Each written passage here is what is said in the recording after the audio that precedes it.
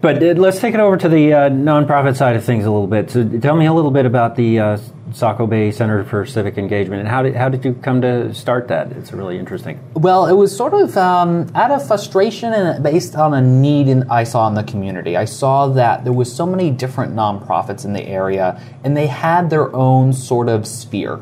Right, they had their own little shtick that they did every year. They always did, let's say Rotary does the TV auction, right? Saco Spirit now, Saco Main Street, they just renamed. They do the Saco Pumpkin Fest. Heart of Biddeford, they maybe do the Winter Fest, you know.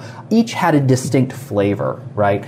But if you were somebody who had a creative idea for a solution in the community, and it could be event-oriented, it could be a civic project, it could be a cleanup project, whatever it may be, it's hard to identify one specific nonprofit in Saco, Biddeford, and Old Orchard Beach that you can go to that doesn't matter if you're a member or not member, you're paying or not paying, what the mission of that particular nonprofit is, to go and actually have an incubator space for civic engagement projects, right?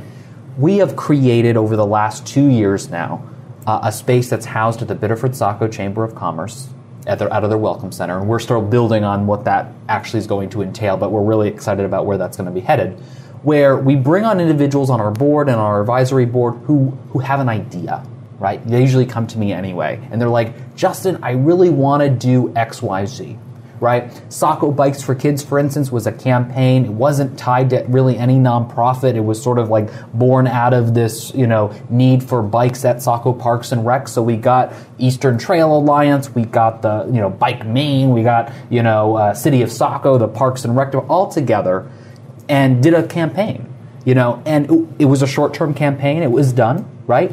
And we're able to do those types of projects under an umbrella, over a 501c3. So people can donate to the nonprofit and goes towards specific projects like that sort of development. And it's so fun to see all the creativity in our community. And to have one central location that brings Saco, Biddeford, and Old Orchard Beach together in a positive way, where people feel empowered to volunteer, I mean, that's a win-win for everybody, whether you're a business owner wanting to get more involved and engaged in the community, maybe the business wants to get their volunteers to help out at the soup kitchen. Let's do it, right? Let's not wait. Let's do it right now, and so I'm a part of a lot of different groups, but to me, in my whole life, I'm most proud of my baby, and my baby is the Saco Bay Center, because I love it. I love it when I see, the student's face when we hand them a check for a scholarship we just raised money for. We just did the seagull scavenger hunt in Old Orchard Beach, where we sent people into the businesses. And this is the great partnership between business and civics that really has a great marriage. Businesses sponsored the event. We send people to the businesses on the scavenger hunt, where they provide a business card or a coaster or some item that they have to find and discover. There's clues and riddles along the way. They have to take pictures, so you interact with technology. And it's basically a race, right? And then we hand out prizes based on the businesses that were participating. Huge. We raised almost $900 for scholarships for Old Orchard Beach High School. And it may not seem like a lot of money, but for a small nonprofit, that's a lot. Yeah, and the businesses came back to us. Yeah. Of course, they were like, "Oh my gosh, we need to do this again," because it's people that maybe didn't necessarily venture downtown that much, and then they said, "I didn't even know that business existed."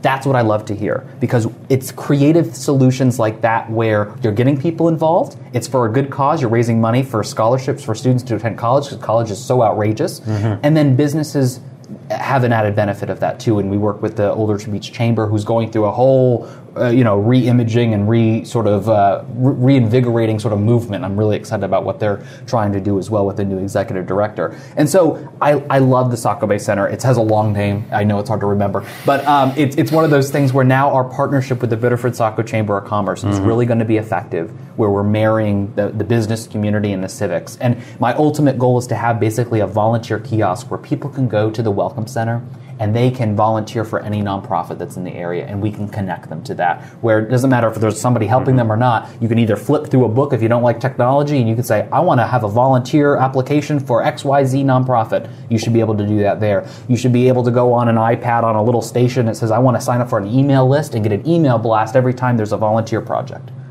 It's things like that are so exciting and we have so much potential, and create that incubator space. So my nonprofit stuff is really exciting, and it's something I just do for free because I love it, and people have really taken to it. We have such a fantastic board of directors who's so committed to it in their own right. I mean, you always ask a busy person to get involved because they're going to do something, right?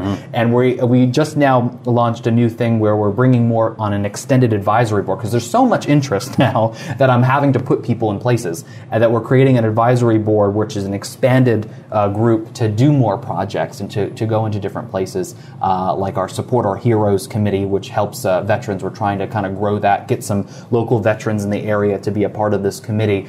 We did for the past 2 years the Vietnam Heroes Day of Honor event. The one that we did, not this year, we kind of skipped this year, but last year we did it. It was a moving experience. We had veterans literally crying because they found a colleague, a comrade who saved their life on the battlefield and never knew where they were. And to see those types of experiences where, again, who do you go to organize an event like that? So I had a constituent that came to me and said, I want to do something like this. What can we do? All right, well, I have a nonprofit to do that. And that's where it doesn't necessarily take a governmental solution or a private sector. It can be something where it's cultivated through the community, grassroots. It's so exciting what people can come up with when they feel empowered and have a seat at the table.